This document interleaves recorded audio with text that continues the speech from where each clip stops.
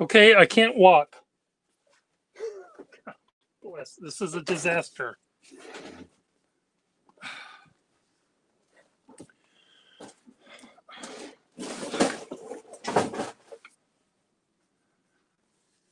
I feel like I'm in a straitjacket. Okay, so I decided to do something yesterday at Urban Sketchers, and it was to take a book with me and draw in the book. And it's similar to what I did here. I had a book that had big drawings and pictures of fish, and I drew my own fish based on the fish that I saw depicted. Hello, Ms. Darling. And I thought, well, I can do that with another book at Urban Sketchers. I could not find the book I wanted, but I found two others. This was one of them, the Curtain Sketchbook 2 by Wendy Baker. And she evidently is some sort of interior designer of some stripe or plaid, depending on her mood. And her shtick is to just show you can do all sorts of different things. Well, I thought, well, we're going to be in the Beacon Hill area of Boston, which has all sorts of fancy houses, and I will draw within the window as if the scene were being viewed from the house on Beacon Hill, the townhouse or the carriage house on Beacon Hill. So that was my shtick. Now, I brought with me pens to use in this book with black ink, and I brought a water brush to dissolve the ink to make it match this drawing, the drawing style that was already here. So, for example, this is one that I completed. I showed the view through the flower curtains of a dark, dank alley with mice and rats and fire escapes and stuff. I thought, well, I could see why that person had that kind of drapery. And this idea, I found this church window, which was very angular with these lozenge, diamond-shaped leaded glass windows. And I had that on the view outside of this window treatment. This very Art Deco sort of look, asymmetrical look that this curtain had, I decided, well, they're going to look across at the house across the street that has the Ooh La La Curlicue Art Nouveau balustrade. So anyway, all of the things inside of the curtains I actually saw and actually drew. So I was not cheating by just making things up. Here's another one that had two gas lamps that you see everywhere in Beacon Hill. And the houses across the sort of courtyard. I was on the flat part of Beacon Hill, which held originally the carriage houses for the wealthy people that lived on the hill itself. So my view was less pretty than theirs might have been. So that was one thing I was doing. And if I had to grade myself on how well this worked out, it was maybe a C+. C+ for trying to be clever. The drawings themselves didn't work all that well. Um, I should have tried out a couple of different kinds of pens. Maybe if I used brush markers instead of fountain pens, it would have worked better. And I've got lots of time to go back and try this again sometime, so I might do that. So that was this one. I also brought this book along, which is Architectural Terracotta. And it's a book that has these beautiful full plate renderings of things that this gargoyle company would make, or the National Terracotta Society would promote, I guess, and how you could make fancy looking things using clay rather than marble. And so there's something to it. If it were marble, you wouldn't need this steel I-beam in the middle of it, or cast iron or whatever it is, I-beam. You'd just be able to carve it directly, and it would be strong enough. But anyway, so I took this book, brought it with me, turned it upside down, and started drawing. And I learned something. Again, plan ahead and make sure your pens work. And I had done that, I thought. I tested out the pens on this paper and to make sure they'd work. And I chose a sort of terracotta ink. And what I discovered once I started drawing on them, if I applied any pressure at all to make a thicker line, the coating on this paper, whatever this paper is made of, has, I don't know what it's made of, but it sort of gets clogged in the pen nib. So if I only wrote very, very lightly, it worked fine. And I started doing drawings that were very, very light like this. But then when I pressed down to get a thicker line, the paper somehow, the coating on the paper got caught in the tines, and I started skipping and getting very, very frustrated. But the drawings I did, again, I was on 2 blocks worth of Mount Vernon Street, from Charles Street to Brimmer Street, and I was drawing. First drawing I did, I guess, was this one of the 2 spires on this Church of the Advent, and then directly in front of me was the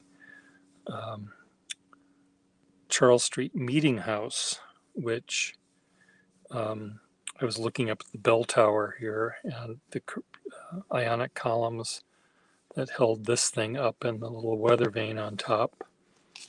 And I was liking these 2 drawings, and then I moved down the street a bit, and then I started having problems with this paper, and it was frustrating to me.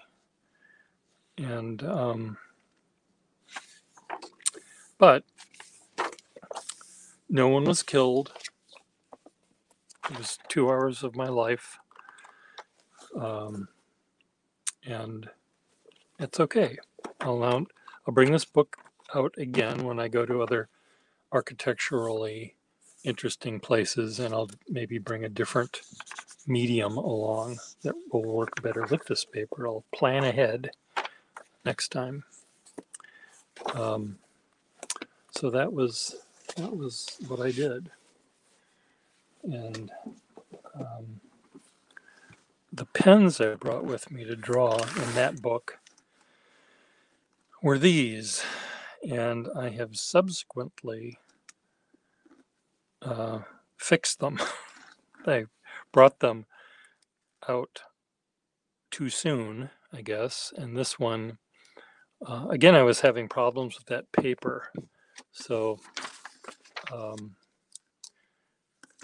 it's hard to reproduce the anxiety I was having.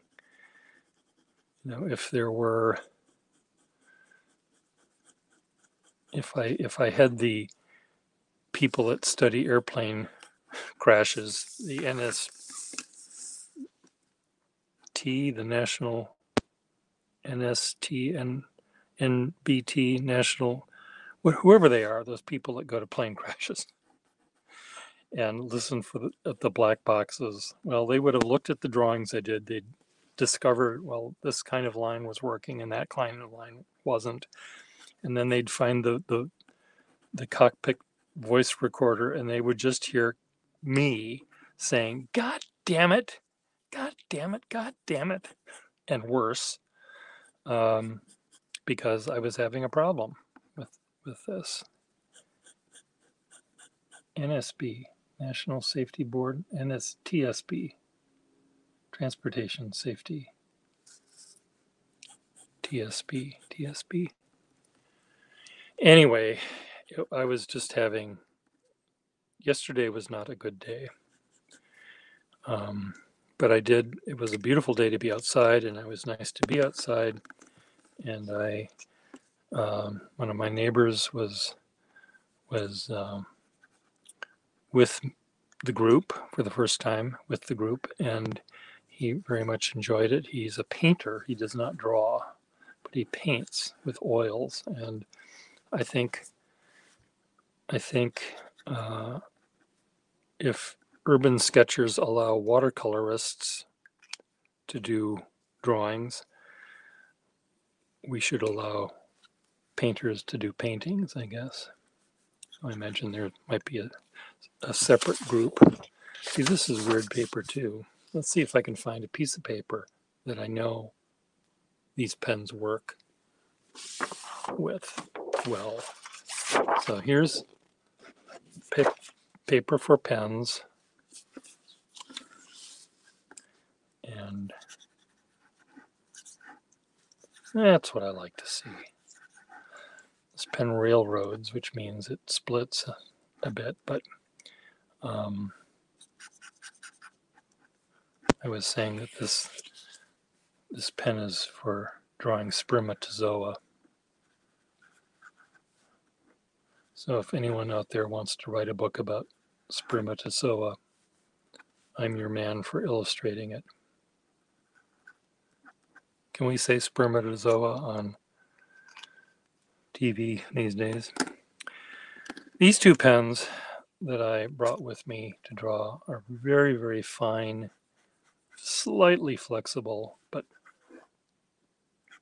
more inflexible than flexible Schaefer pens that were working for a while, and then because I pressed down too much, then the paper, they didn't like the paper, as I keep telling you. But on this paper, it does not have that coating. They're fine. So anyway, that was the thing. Back to urban sketching. I like urban sketching a lot because I go to a place that I normally wouldn't draw, and I don't have to quote make quote art unquote. I just draw, and I get to practice my skills of rendering or trying out something, but I don't feel I have to succeed the way I do when I'm wearing my beret, where I feel, okay, I'm an artist now, so I have to be profound.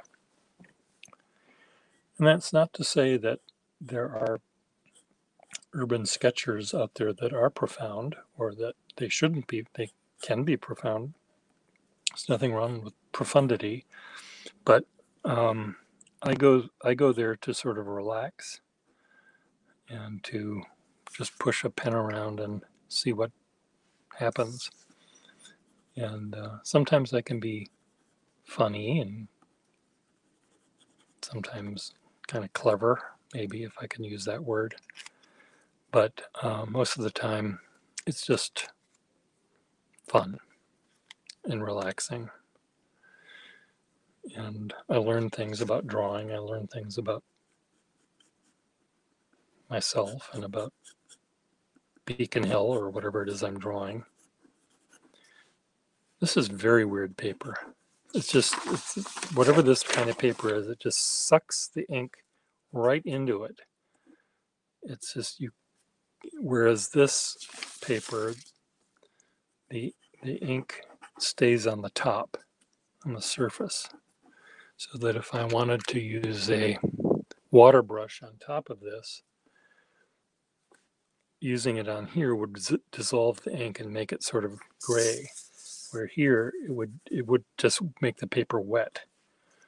The absorption of the ink has already occurred. There's no ability for it to, well, let's just test this out, see if this is in fact true. Here, just stop making things up. Why don't you just find out if it's true or not? Do I have a water pen on me? I don't want to have to go find one. Pen repairman spit. See? Nothing's happening. Over here, it smears.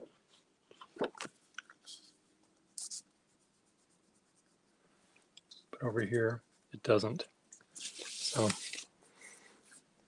and this was the paper I was dealing with, was the sort of not smearing kind. So there we go. That's my lesson. I'm going to go back. I do have a couple of people in the audience, and I wanted this to be less of a discussion with my people that are watching me live as a thing for Urban Sketchers. So I'll be back with you guys shortly.